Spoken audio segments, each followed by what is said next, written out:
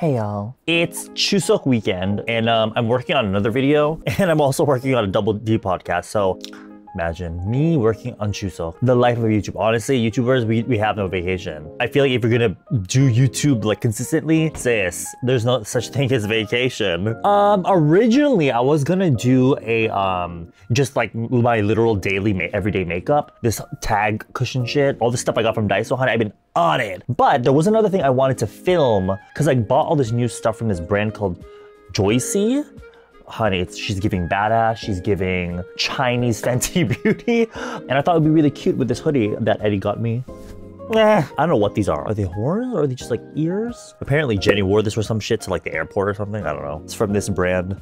Thanks, Eddie. So we're just gonna sit here and play with makeup, chit chat, talk. I uploaded that trying Daiso whatever makeup video the other day. And the same day, I had 약속 with a friend. Like we were meeting up for dinner in Itaewon. So I was like, oh, while I'm on my way, I'll stop by Daiso again to see if I can pick up any more of like the, like I was saying in the video, like the eyeshadow. Like, and also I was checking to see if maybe they restocked some of the stuff that was sold out, like the cool tone, like shading and all that shit. And I don't want to say it was because of me. Oh my, as soon as I got there, all the cushions were gone. Like literally all the cushions were gone.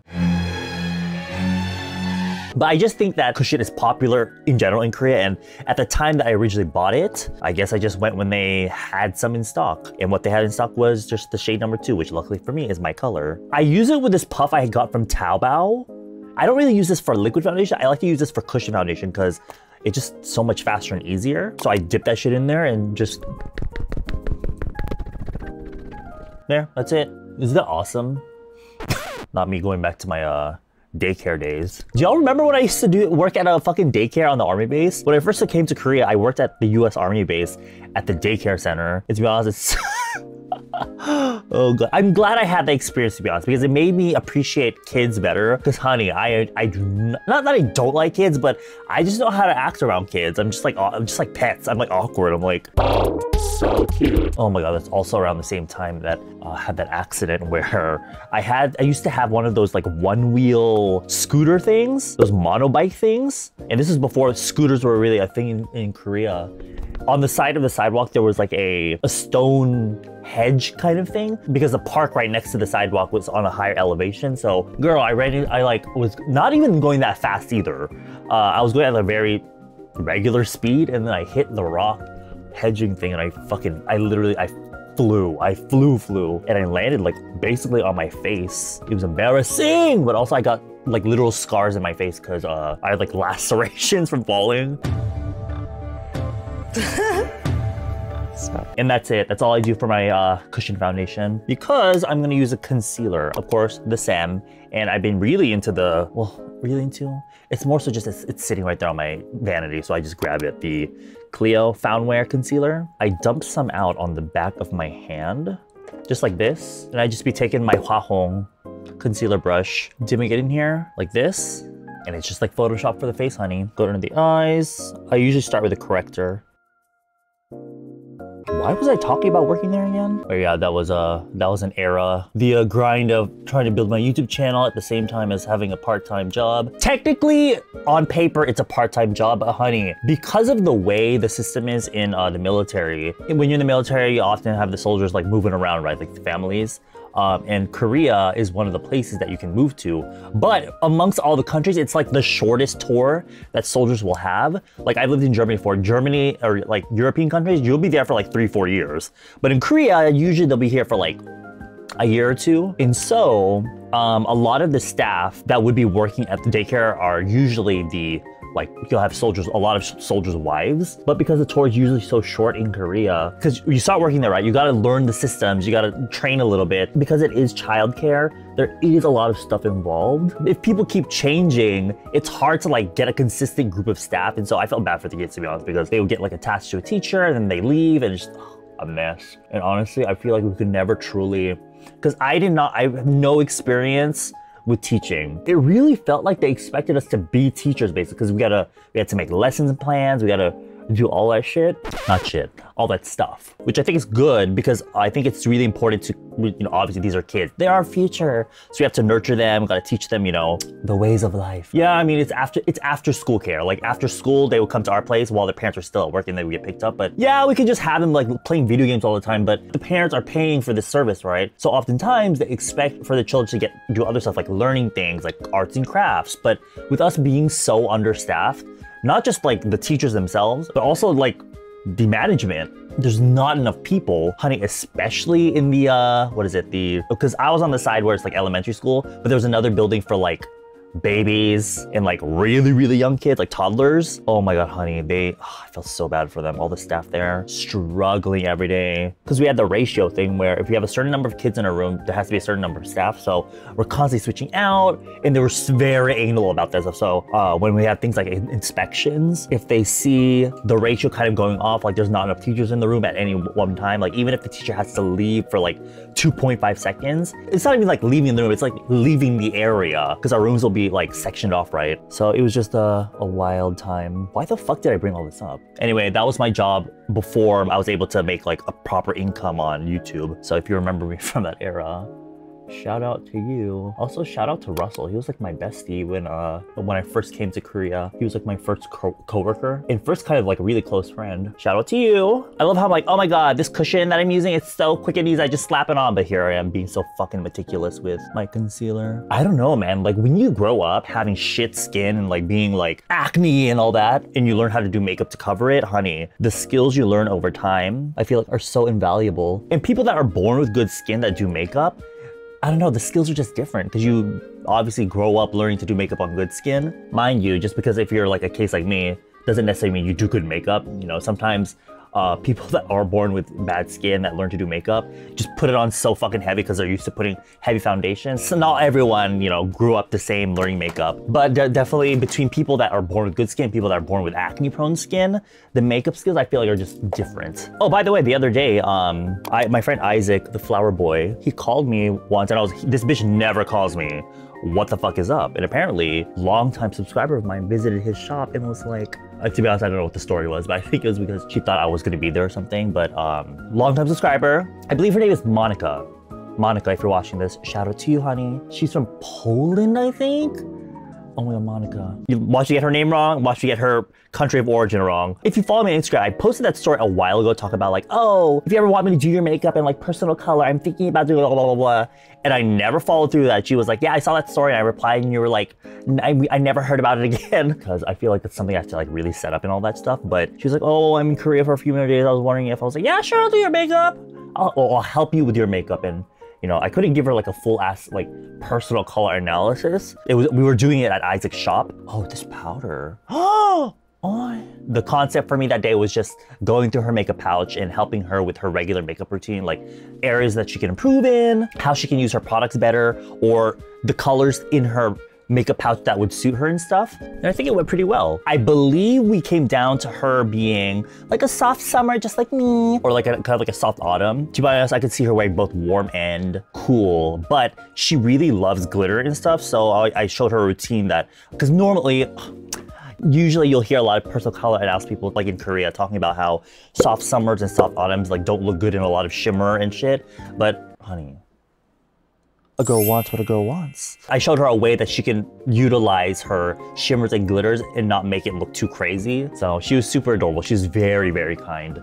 But I don't know, it kind of made me think, because even my friend mentioned this, like, oh, if you're gonna do this kind of service, you do have to realize that you're probably gonna have fans that want to have the service for you, and more so than, you know, learning anything from you, they're really just doing it to meet you. You know, like there's this whole conversation about parasocial relationship or whatever, but if I'm gonna be completely honest, I feel like the really crazy ones would be the really young ones that probably wouldn't be able to afford. Whenever there's like a paywall for something, I feel like that's like the blockage for like, you know, the really crazy fans. But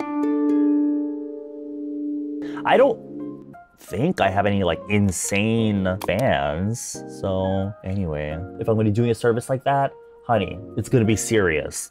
Because I don't want you to waste your money, right? I want you to make sure, like, if you're paying to see me, you get proper service. After we finish her makeup, honey, like, she's already pretty, so like, we didn't really have to do much. It's more about enhancing her face. And I think at this point, I'm starting to realize that's kind of the makeup that I'm into. I know I do all this like, you know, doe makeup and like and like all this shit, but like I do love a good, just natural enhancing makeup. That's why if you watch all my videos on my channel, whenever I do other people's makeup, it's really just about enhancing what they had. And whenever I do try to do like the crazy shit, it just never works out. I'm gonna use this powder foundation. I got a lighter color. I was like, I want something like not blinding because it's a matte highlighter, but something more intense to like really pop out these areas. But I think it might be too pale. It almost looks white on me. So, no. Oh my God, by the way, there's just so many fucking bitches named Eddie in my life, right? Anyway, y'all remember Miss QX Eddie? Before the pandemic, he came to Korea and we were like, oh my God, we were like this. We lived together for a bit. We hung out all the time. We made many videos together, which, oh my God, those videos are just, to this day, are still so fucking funny to me. But he went back to America during COVID and stuff. But this bitch is back in Korea. And honey, I've been hanging out with her. I filmed a video for Eddie recently, his cover of Misamo's Do Not Touch. I don't know when he's uploading that, but honey, killing it.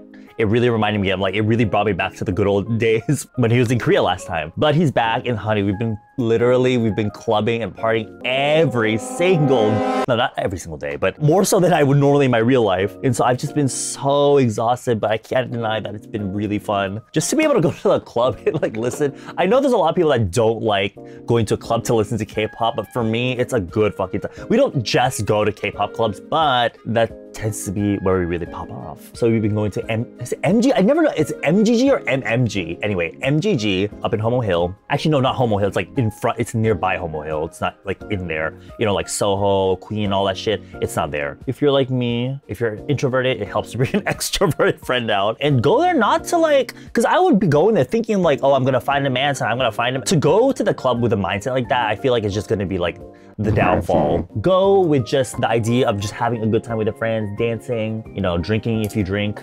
responsibly. Also in this day and age of all these, you know, new K-pop dances and like, I don't know. It's just nice to be able to go to the club and they be playing music from like second generation K-pop. Girl, when they played 4 minutes music, my body, like parts of my core memories were unlocked and my body started moving in ways that I haven't moved in so long. Truly, 4 minutes music is like the blueprint.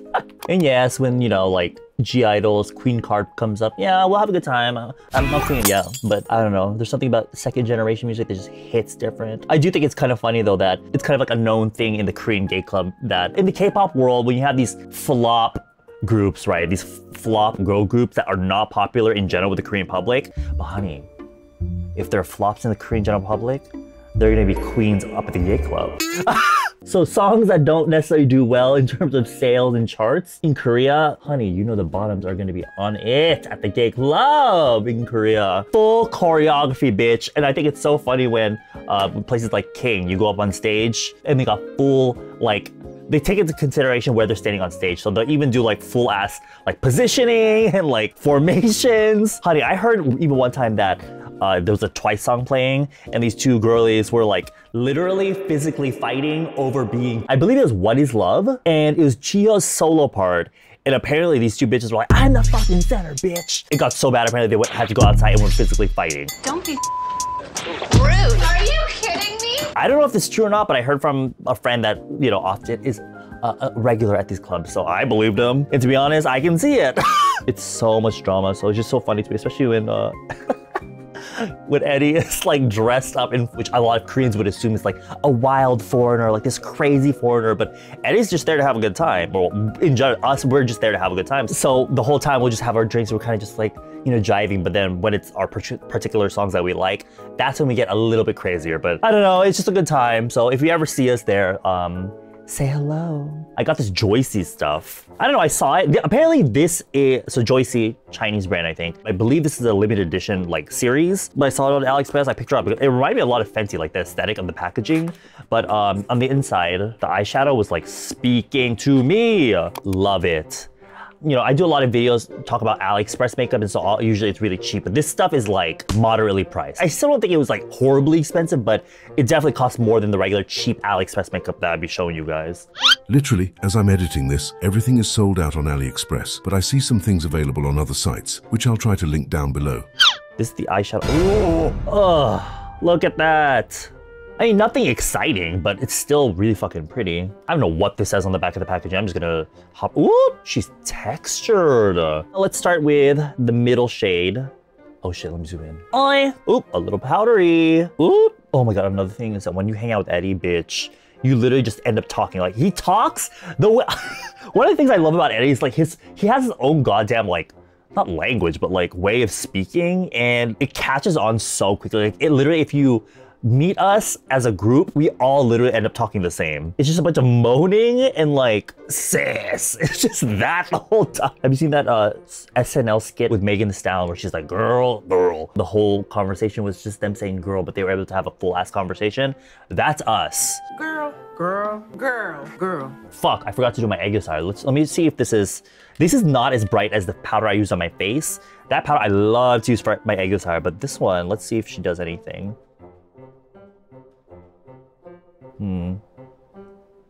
Very standard ivory shadow. There's not really any ready shadows, so let's just use, I don't know. Do I have to explain to you this shit? I truly do make these videos just as to use almost like in a podcast style, where just something to play in the fucking background. I don't know why I spend so much time showing you product.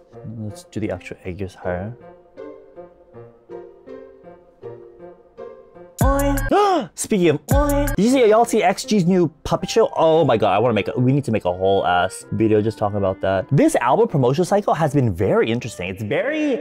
Hello everyone, my name is Barry. It's giving very like Japanese album vibes because they release singles and then an album at the end that has those singles. Oh, honey, this isn't even like pre-release single. We're talking like months in advance of the album. It was like triggering the J-pop fan in me. I'm not gonna lie, I was very much, you know, waiting for that Shooting Star 2.0 or Left Right 2.0, and we kind of got tinges of it in like New Dance and stuff, but to be honest, it kind of grew on me, this whole like varied album. I will say the fact that X Gene, the song, is only 1.5 minutes.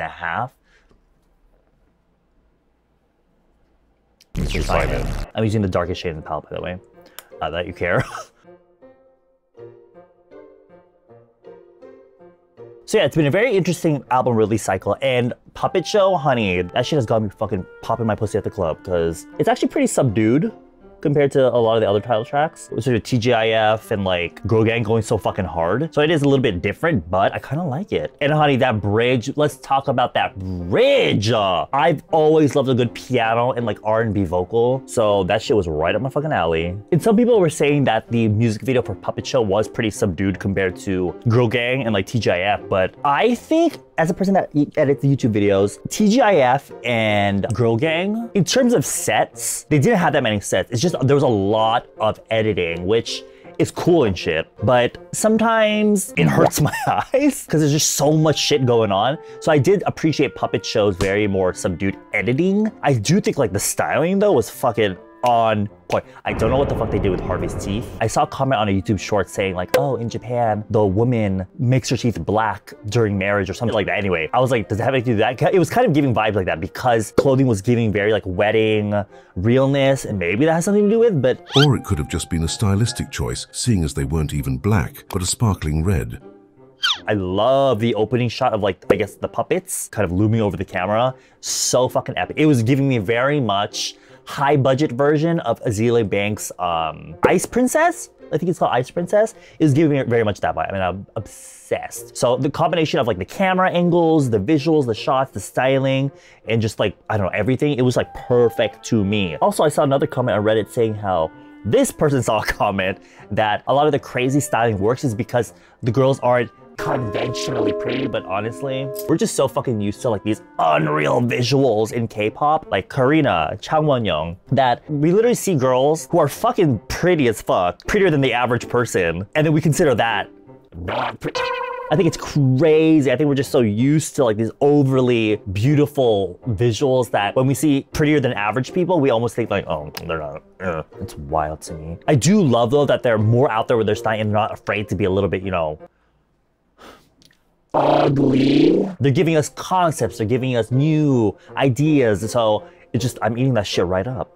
These two shimmers in here are kind of giving me life. What is this, 2016? Let's use the more subtle shimmer just here.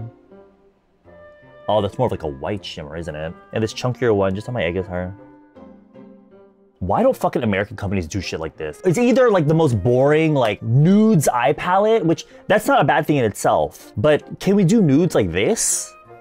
Why they all gotta be looking orange and shit? Which is why I'm kind of excited for Kylie's new eyeshadow palette, which looks very cool tone. It's giving very C-Beauty vibes. But either, whether it be C-Beauty or K-Beauty, why don't these American beauty companies take some notes? Because it's either all warm brown orangey nudes or just like really crazy fucking colors that obviously nobody's gonna use in their daily life. No hate to the people that do love like the colorful and more extravagant makeup. I'm so fucking jealous of you. I wish I could do that. I don't know, I feel like if you're gonna spend money on something, you'd want it to be like useful for like every day, you know what I mean? If you wear makeup, not just leaving it to like, oh, this for, I'll wear this during a special occasion. I feel like that's such a waste of space, you know what I mean?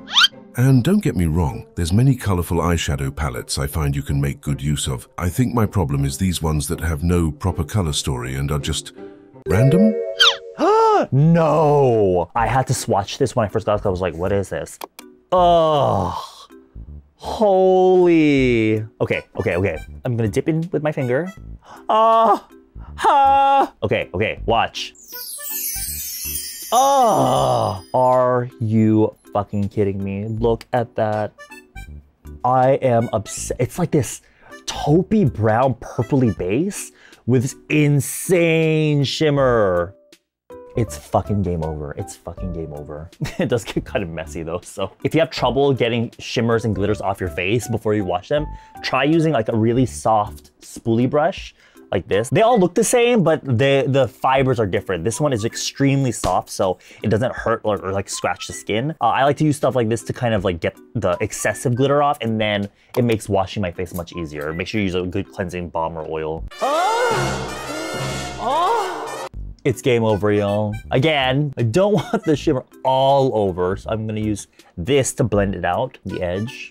Just so, oh my God. You need to be careful. This shit, I barely tap and I get so much product on my finger.